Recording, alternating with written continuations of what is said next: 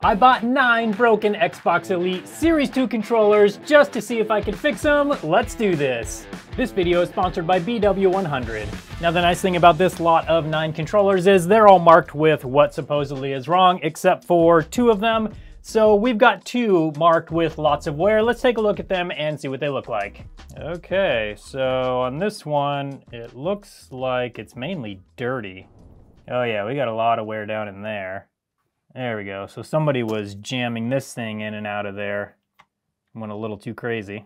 It still does work, but that's definitely a problem. So for now, we can sell this one as is. Probably, especially if I cleaned it up a little bit. I think a lot of these marks and stuff will come out. I mean, for sure, a lot of this stuff here will come out. Yeah, a lot of this stuff will come off. So even if we don't have the parts to replace that back cover, we can still clean this one up and it'll still probably be worth a good amount of money. Let's check out the other one marked as lots of wear. This one is actually in much better condition. It's like kind of slimy and sticky though. It's like somebody put lotion on their hands and then played a bunch of games with this controller. So this definitely needs to be cleaned, but I think after cleaning, this one's not in too bad a condition. The analog sticks definitely are a little bit worn, but really not too bad. Let's look at some more. So this one came without a box. It was just loose in with all of these ones. So since I don't know what's wrong with this one, let's connect it up to a gamepad tester and see what the tester shows. So I just need to hook it into my computer. And there we go.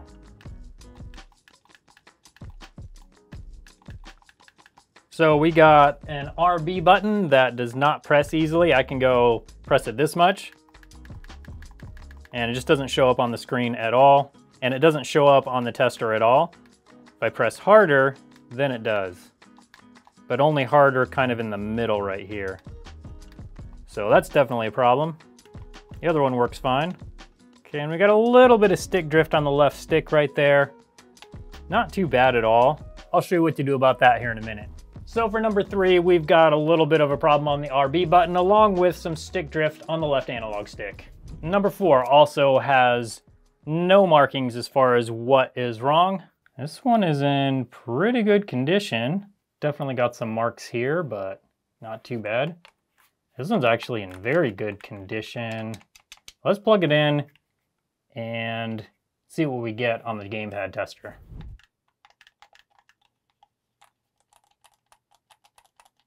And for number 3, I see absolutely no problems.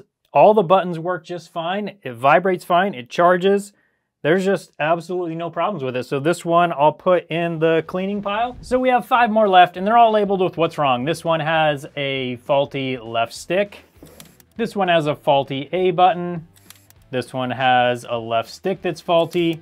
Another one with the A button that's bad. And another one with the left stick that's bad. And the P1 that's bad. So first let's tackle all the ones that have faulty analog sticks. Anytime I get a controller in that has analog stick drift, I always try to clean it first just because a lot of these can be fixed, at least temporarily, just by a simple cleaning. The product I use for that is called BW100. BW100 is a great electronics cleaner, especially for things like controller analog sticks, because it can get right down into where the dirt and grime is and wash it out, and then it evaporates very quickly, leaving no residue. Another one of my favorite things about BW100 is that it is non-flammable. So you can use it for basically any electronics with no danger to yourself or the device. So what I'm going to do to try and fix these analog sticks is we're going to try BW100 on each one of them and see how many of them we can get fixed just by cleaning them.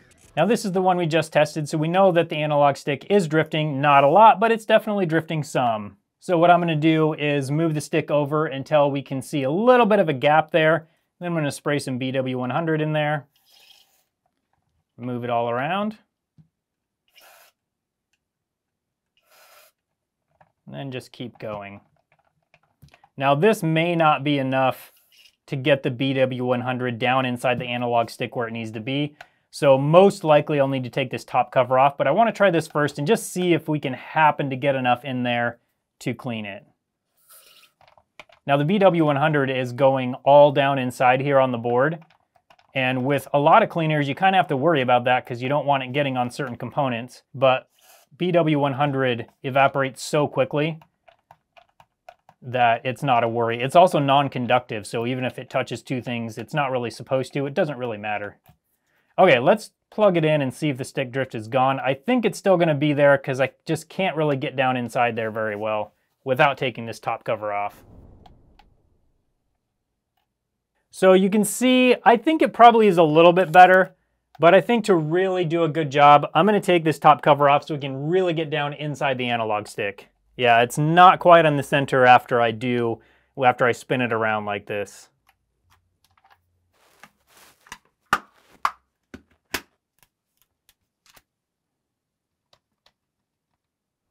So now you can see why it's so hard to get the BW100 down into the analog stick from the top without this removed, because this piece kind of guards the whole thing. So with it removed, we can just spray it right down in there where it needs to be. So right down here is one potentiometer and right down here is the other. And those are the pieces we're trying to clean. And also just kind of giving the whole thing a general cleaning. A lot of times crumbs and dirt and debris and hair get down in these things and that can really gum them up. If you look closely, there's a little crack right there and right there and right there and right there. Those are two places that we can get this cleaner down in there. Okay, and with that done, let's plug it back in and see if that cleaning was enough to get this thumbstick to stop drifting for us. Okay, and you can see that it is now dead center. Is it dead center? So now you can see it is dead center. So BW100 fixed this analog stick. Let's move on to the next one and see if we can fix another just by cleaning. And here's number 5. Let's test the left stick and see how much it's drifting. Oh yeah, so it'll barely move. So I'll move the left stick all the way over. And it doesn't even go all the way. So this one I think is probably a faulty analog stick, probably a faulty potentiometer inside the analog stick, but let's open it up and try and clean it and just see what we can do. Also, the right analog stick is drifting pretty badly as well, so both of these need some attention. These two analog sticks are very dirty inside. This one, it looks like the cover has been like hitting on the edge and kind of wearing it away right here. A little bit on this one too, so somebody's definitely abused these ones. Let's give them some cleaning and see what that'll do. I just sprayed BW100 in here very liberally, and that just helps clear the whole thing of dust and hair and gunk. Let's see if that did anything at all. So if we're looking at the left stick over here, it was having a problem going that way and that way. So if we look here, that problem is solved. Let's take a look. Oh, the right stick is not working that well. Left stick. So without the top plate on, they're not going to be really smooth going around. That I would need the top plate on to really do that well. So the left stick, it's still not amazing. It's definitely way better. The up and down movement, the north and south movement, doesn't quite get all the way to the middle. Once I get this top plate on, then it'll also bounce back to the middle a little bit easier. But I think the right stick is probably just worn out and needs to be replaced. The left stick actually mostly doesn't look too bad. I'm gonna put the top plate back on and just see if that helps with them bouncing back. So now we got a nice round curve here. Let's see how they do.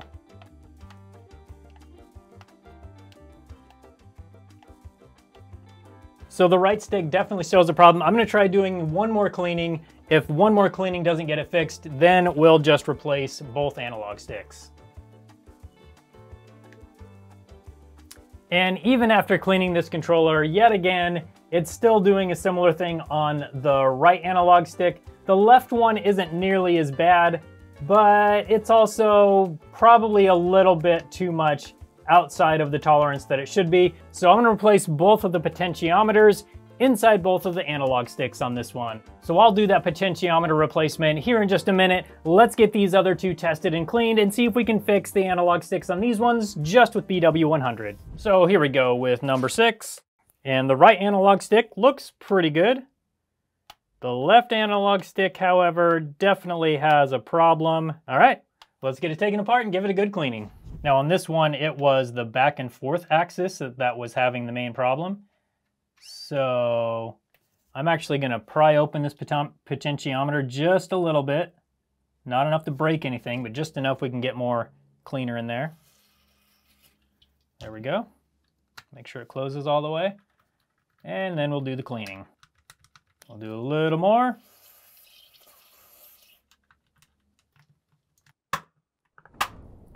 Okay, and here we go. All right, look at that. So now the back and forth is working fine. Same with north and south. So controller number 6 was fixed just with a simple cleaning with BW100. Let's move on to the last one that's got the left stick problem and see if a cleaning will fix that one. And here we go with number 7.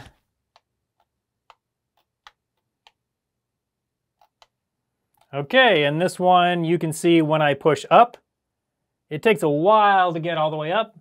So let's give number 7 a cleaning too, see if we can fix it. And I don't know how well this is coming across on camera. We got some hair in there. That can definitely cause a problem. Usually not so much in this part, but for sure if it gets down in the potentiometers themselves. Now I'm gonna do the same thing, pry it open just a little bit. Not enough to break anything, but enough to get the BW100 down there a long ways. And I think that was the wrong one that I just put it in. That's fine, it's not gonna hurt anything to clean the other one. Let's go with this one. And I might as well clean the other one while we're in here. And let's put these back together, give it a test and see if that fixed it. Okay, so here's the left analog stick. Let's push up and see what happens. There we go, we got the full travel there.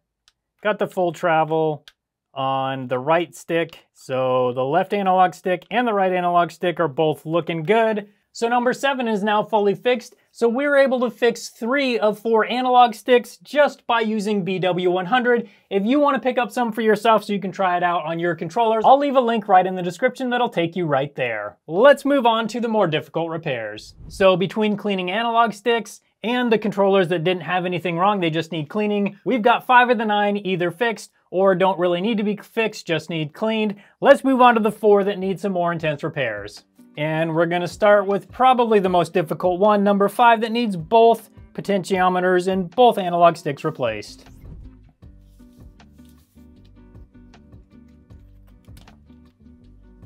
Now that we have access to both analog sticks, we can get to work replacing these potentiometers. So what I'm gonna do is remove the solder from these 3 pins and these 3 pins, and then we'll be able to unclip the potentiometer from here and here. Then we'll be able to slide a new potentiometer in here, and then we just need to solder on these 3 pins and these 3 pins. Then we'll do the same thing on the other side. The fluid that I put on here is called flux, and the flux just helps the solder flow. This right here is called solder wick. What this does is it just helps wick up the solder, any excess solder on the board. So I use this first so I could get as much solder off of those pins as I could. Now I do want to note that usually when I go through and clean things like buttons and analog sticks, I usually let these controllers sit for a few days and then I go back through and test them again just to make sure that it's fully fixed. So I bought these controllers in a lot and they were marked as salvaged, but there are some times that the items aren't broken. It's just a matter of possibly them being dirty, or maybe they were just mistested or something like that. So when you buy salvage items, usually you can count on things being broken, but sometimes you get lucky and get some things that aren't broken at all. And the first potentiometer has been replaced. It is looking good. It moves nice and free. So we got the first one done. Now I got to do the other 3. I'm not going to show all of this on camera. It's all exactly the same as I just did. This new one is from a new analog stick, and I just removed the potentiometer off of the new analog stick so I could put it onto this one. So now I'm going to get the other 3 done, and then I'll come back when it's done and we can have a look at how it looks. Well, that escalated quickly. Let me show you what I just did. So while I was working on getting this potentiometer off, there's a little component right here. I'm not actually sure what it was, but this little component right here, I accidentally pried against and broke off the board, which isn't necessarily a bad thing. Then I got my hot air though, so I could put it back on the board. And even though I had this whole thing protected, I totally melted a piece of this potentiometer on the inside, right down in there. Normally this wouldn't be a big deal, but unfortunately these are special potentiometers for the Xbox Elite series. I don't have any extras of these. This part in the middle is metal, and it's not just a normal analog stick that I have sitting around here. So unfortunately, I can't fix this one because I don't have the replacement analog stick. At least right now, this is gonna be a parts controller that I use to fix others if needed. I totally messed up on this one. I'm usually more careful with hot air. This time, I just wasn't, and so just a mistake on my part. And now I have a parts controller just because of one little mistake. But that's how it goes. Let's move on to the next controller. Next, let's have a look at number 9, where the A button is bad. And the A button is actually working fine. If you watch here, and then watch right over B0 right here, that goes to 1, and it shows up right on the picture here. So A button is working absolutely fine. Actually, all the buttons are working fine. There's absolutely no problem with this controller. Even the P1 through P4 on the bottom are all working fine. So other than a little cleaning, this controller actually works just fine. Let's move on to controller number 3, where the RB button is faulty. When we press the RB button like this, it just doesn't register at all. I have to press right here in order for the button to register. So let's get this taken apart and have a look at it. So this is the part that you press. This is the actual button on the board. So when we press just like this, it doesn't register up on the screen. Oh, now it is, of course. Oh. So when we press lightly, it doesn't register, whereas the other one will register every single time. So I think what we might do is first try cleaning this button. Let's see if some BW100 will work for this. I'm actually gonna put it up on its edge, so then hopefully the BW100 can get down inside this button. These buttons are kind of sealed up. Not totally sealed, but a little more than some other styles of buttons. So I'm gonna do that and then press it a whole bunch of times and hopefully clean that button out.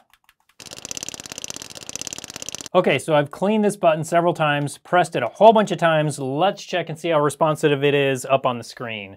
So I'm gonna press it just very gently, but let's do it a bunch of times in a row and just make sure that it doesn't miss any.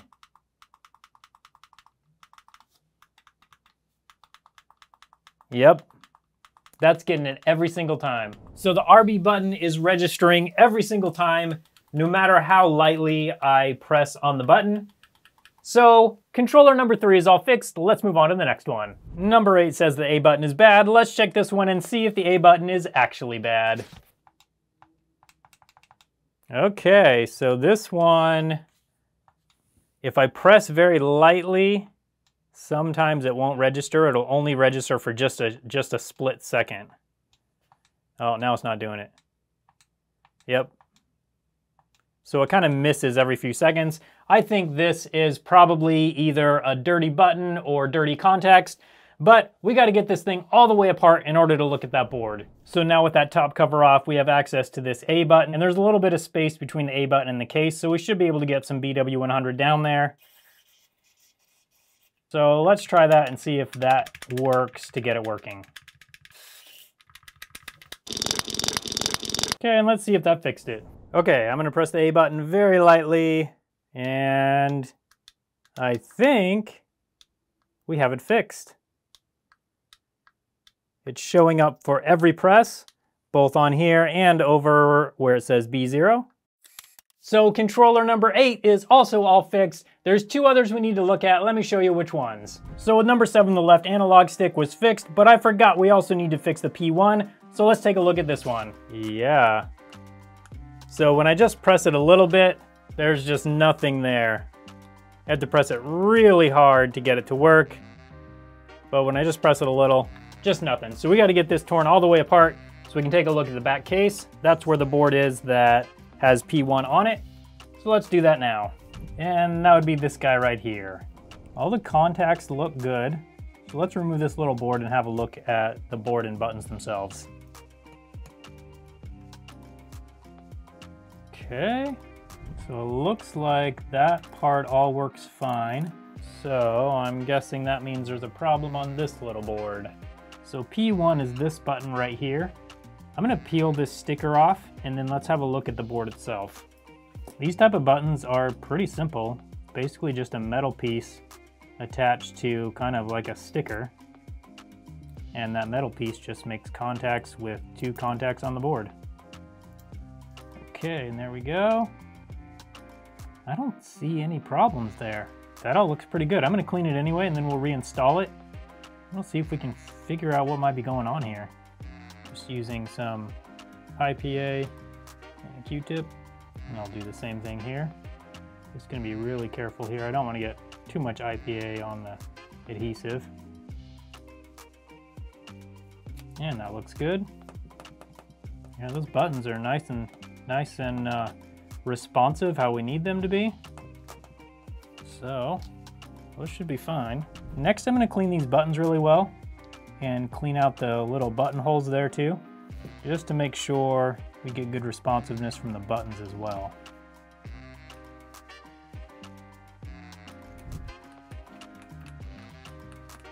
Buttons feel nice and clicky. So let's put it back together enough to test and see if that fixed it. So now with the cleaning done on that button, let's see how it reacts. I'm putting very light pressure. We still get nothing with really light pressure. With a little more pressure, we get it. But all the other buttons just takes very light pressure. They're also more clicky. This button is not that clicky. But I'm not sure, it might be a problem with this paddle itself, possibly. I don't see any problems with it though. But I have an idea we can try. That controller that I broke when I was trying to fix it, that's got good parts in it. So let's try and take that little button board and install it into this controller and see if that'll fix it. So here we have the back case from the controller that I broke. I'm gonna start actually by putting this back case on the controller and see if that'll fix it. That'll tell us whether it's this board or whether it's that paddle. Just like that. Now we can give it a test. And pressing very lightly on the B1 button. And there we go. It seems to be the little button board. Okay, so we'll swap the button board from this back case into the original back case for this controller, then we'll see if that'll work. So replacement and original.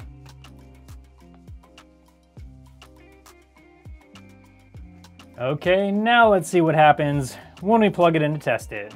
Okay, so after replacing that button board and the button, I'm gonna press P1 gently. Let's see what happens. Oh, same thing. When I press it hard, it registers. When I press it lightly, it does not. So that only leaves one thing left that it could be.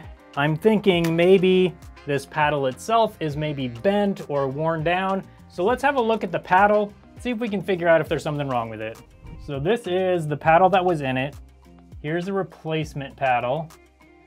I think maybe I see what the problem is. So this little bump right here is what connects with the actual button. This bump looks like it's like not as bumpy as this bump. This one looks like it protrudes out a little bit. So let's install this into the controller and see what happens. Okay, now with that new paddle in, let's see what happens. I'm gonna press P1 lightly. There we go. It's also a lot more clicky. So after all that work, it was only a problem with the paddle itself. But the good news is that we got another one working. There's only one more we need to look at. I'll show you what it needs. So do you remember back to number 1 that had the back casing that was damaged? Well, since somebody messed up fixing one, I've got an extra back case, so let's put this back case onto this controller so we can fix another one. So this right here is the problem. This back case is just all chewed up where these paddles go in. So I'm gonna get this thing apart, get this back cover off, and replace it with a good one. And out with the old and broken, and in with the working back cover. And we might as well give it a little bit of a cleaning while we're in here. Yeah, definitely needs it. Okay, and that one is now looking pretty good. Let's put the paddles in, make sure they still work good.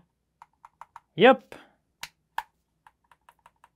So this back case works much better. These are all fixed up. So now this one is totally fixed. So I was able to fix 8 out of the 9 broken Xbox Elite Series 2 controllers. If you want to see a video I made where I tried to fix a bunch of Xbox Elite Series 1 controllers, I'll put that video up on your screen now so you can come hang out with me over there and see how many of those I could fix. Thank you again to BW100 for sponsoring this video. If you're interested in buying some for yourself, you can go to the link right in the description and it'll take you right there. Thank you so much for watching today, and I hope you have a good one.